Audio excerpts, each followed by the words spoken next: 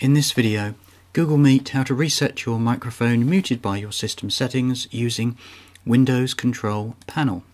If you start a Google Meet meeting, you may get this red mark which tells you your microphone is closed.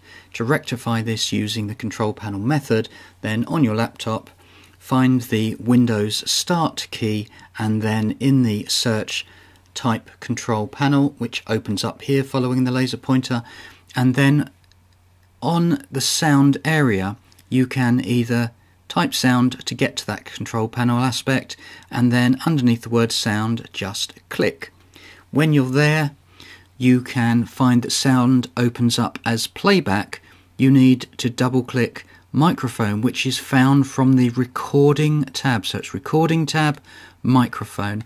After that you need to go to levels, down here levels, and you'll clearly see that your microphone is muted. So all you need to do is click that once to be unmuted, and then following that down, revisiting Google Meet, you'll find that everything is good and your microphone is open. Fantastic, check mark. Earlier on, back in May 2020, I made a very similar video using a slightly different method with the regular Windows 10 things, and that was youtube.com/mikedownespage.